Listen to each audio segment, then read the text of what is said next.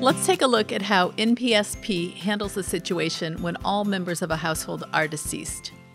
NPSP uses a special field called All Household Members Deceased to control automations for this scenario. Normally, this is updated automatically by NPSP as a result of updates to the deceased checkbox on household member contacts.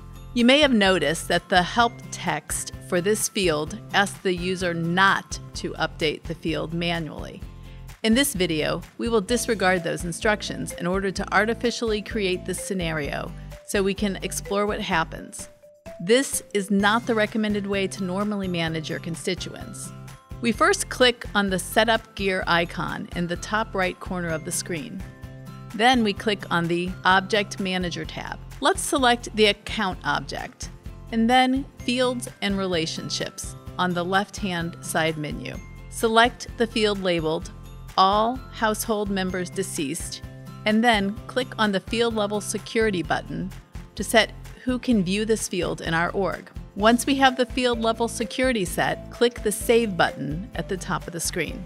Next, we need to add this field to the page layout so that our users can see it.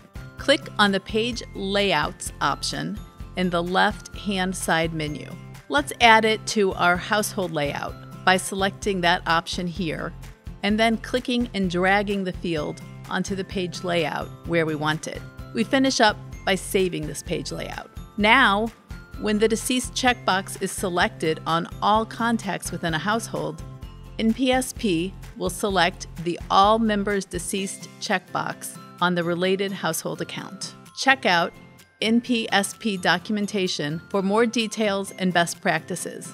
Thanks for watching.